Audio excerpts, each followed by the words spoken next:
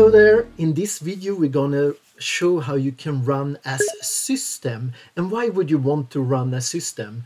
Well, because of Intune, for example, run a system, and sometimes you maybe package something, it works perfect under your local admin account, but when you push it through Intune, it fails.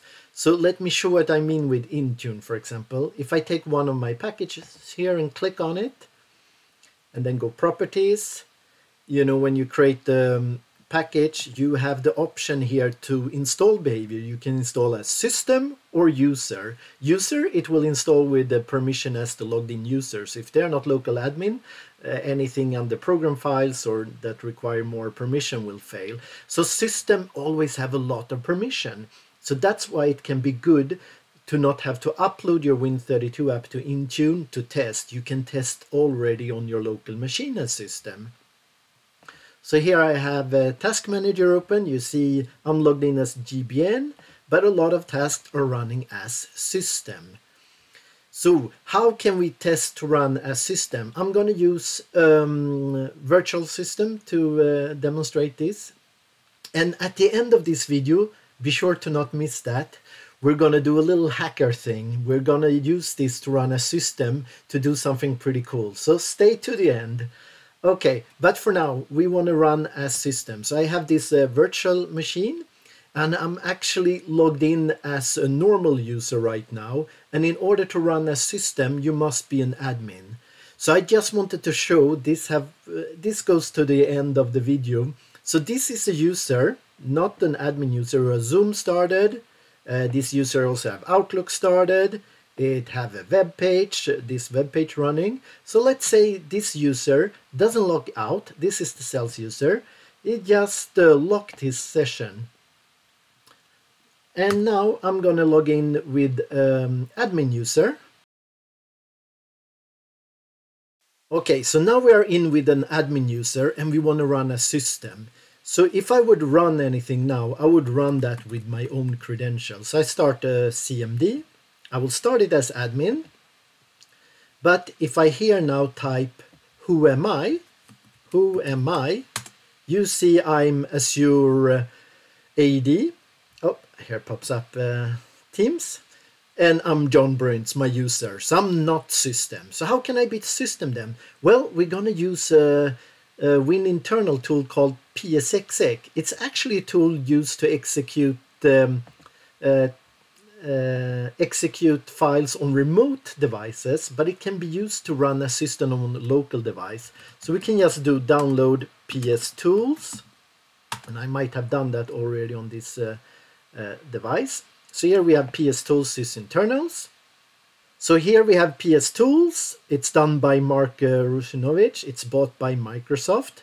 So we can download the whole PS Tools suite. We will just need one file. I'm going to take 2 files, but we actually just need one.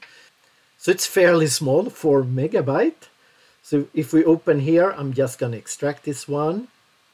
Extract all. I could have been using 7-zip, this machine have, but I used the Windows built-in. So here it's open up in my download. I just want PsExec and PsExec64. So I'm going to copy these two. And I'm going to put them somewhere on my system. I'll go see. Let's call it, it doesn't matter where you have them, as long as you know the path. I call it PS Tools. And I'm going to paste these 2 files in here. So these are the ones we need to elevate to system. This one is 32-bit, works good on 64-bit, and this one is 64-bit. I'm going to use the 64-bit one, so I actually just needed one. So I go back here, and you see it's important it started as administrator. If I didn't start the CMD as administrator, it won't work. So I'll go back to the root, and then I called it PS Tools, right? So if I do a dir here, I have my PsExec. And here comes, here comes the command. I'll run the 64-bit, both works. So I'm going to do a -help just to show which 2 switches we need to be system. So if I scroll up here, we need I. It's to run the program so it interacts with the desktop. Because by default, a system run as non-interactive, and I'll show that in Task Manager. So if we open Task Manager and then we show all things here, it's a field who's not visible by default, so I will have to right click. If I select columns, there's a column called Session ID. So if I click on Session ID and then sort, let's sort all on System. So here you see System Session ID 0. What does that mean? Well, that means it's not interactive. If this one runs something, it can't be shown as a window. But this one, CRSS, run in session 1. That means it's run as interactive. So most system run hidden. And that's why we're going to use this -i so we can interact with it. Going to put it in session 1. So if we run PsExec and just -i, it's not going to make our system. We need one more. We need -s. So here it says run the remote process in the system account. We're going to run locally. So hopefully that explains the -s. So now if we run PsExec 64, we do -i, why? For interactive, because we want it in session ID 1. We do -s, why? Because we want to be system. What do we want to run? Well, let's start another CMD. First time you run, you usually have to accept agreement. I probably already done that on this system. So now we got another CMD. Why did we do that? Well, you remember when I typed who am I? It showed my Azure AD /John Burns. Well, now I'm empty authority system. So now I have a lot more permission. Well, still admin, but there is no this bypass group policy and a lot. And again, disclaimer, be careful when you're in this mode. So let's see, what can we do here? So if I run my package that I wanted to test in Intune, I can run it from here within this CMD, go to my package and run it. Then it will run a system. There are some limitations with the system. If you have seen my latest winget videos, you see that. Because, for example, winget.exe, if I type that here as system, it says it doesn't recognize it. But let me start another CMD. And this time I run as administrator, and I'm going to do who am I again. So if I do who am I should be the Azure AD account. Who am I? Yep. If I now type winget.exe, it actually finds it. So why didn't it find it in system account? Well, it has to do with the path. Because if I if I type set here, now I'm in the Azure AD account. You see I have a path here. So if we look more at that path, I can do an echo %path. Then we see what that variable path have. That path have one value. Let's see where it is. Yep, the last one here. C user John Brint's app data apps. And if we go here, let's see if I can copy that one. Do Control C. So if we do CD, change directory. And look, what do we have here? Dir. We actually have a winget here. So that means wherever, it doesn't matter where I stand here in the directory, due to my path, I'll show that one again. Due to my path, it will always look for winget in this path. So first it will look where I stand. If it doesn't find it, it will go to Windows System 32. It won't find it there either. Then it will go in Windows, blah, blah, blah, all the way to the end. And here it will actually find winget. If we switch back to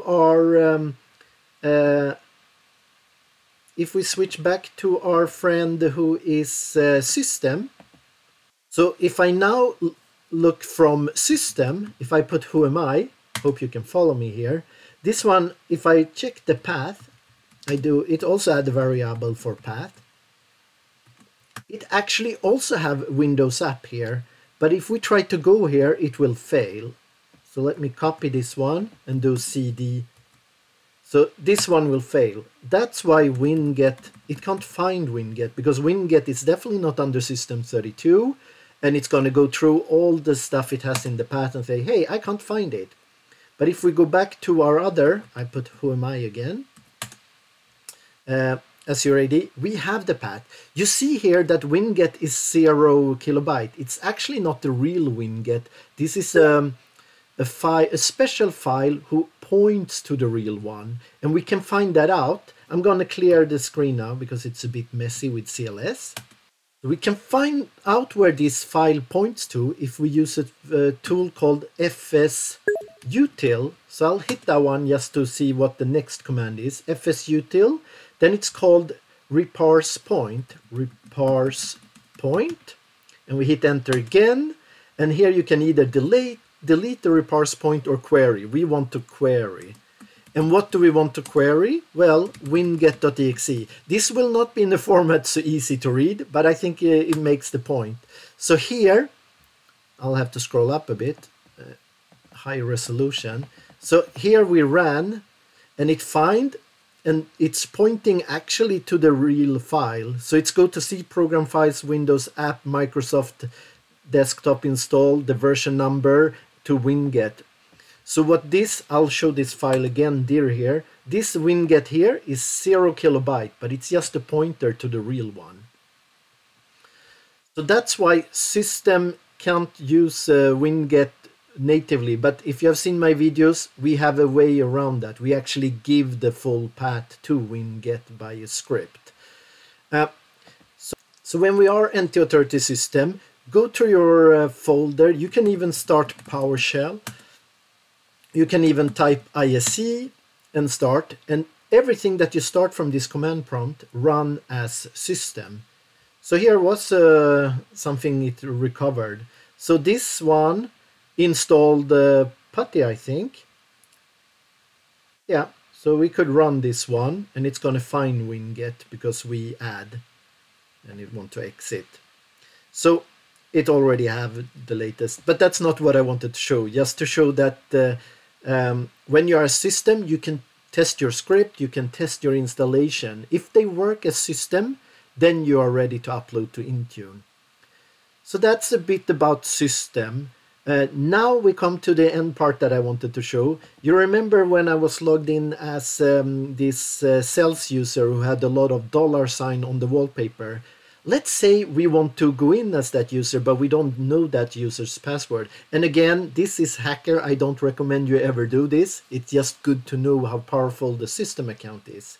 So the user is logged on, but disconnected, but I don't know that user's password. So if I try to log in as this user, well, I need to know the PIN or the password. Let's say the password. I don't know this user's password, but I really would like to go in as this user. I know my password and I'm local admin.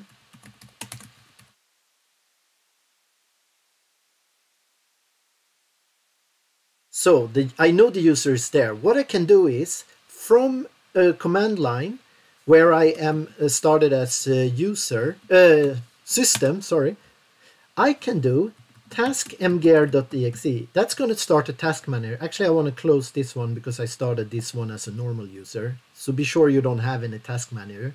If I start task manager as system, here I got it. Then here you have different users. You see you have the sales users here, and I have started this task manager again as system.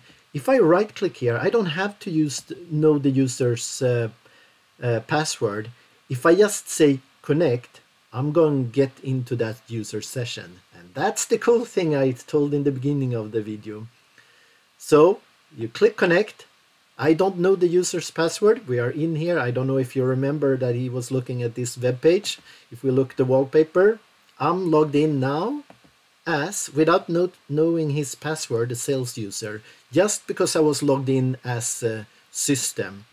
And just to prove that this user can't do the same back because this user is not local admin. Well, first, if I run as admin, it's going to ask, say, hey, you're not admin, and he don't know. If I just start cmd normal and then go to our PS tools and try to run PsExec, and I want to run as interactive system, what we did last time, it's not going to work. Oh, this one have to agree. Access denied. You have to be local admin, and you easily see that by saying administrator up here. So as an administrator, I could do this trick, but not as a normal user. I think that's super cool. I hope you think that as well. Thank you very much for watching this video. See you in another one. Have a good day.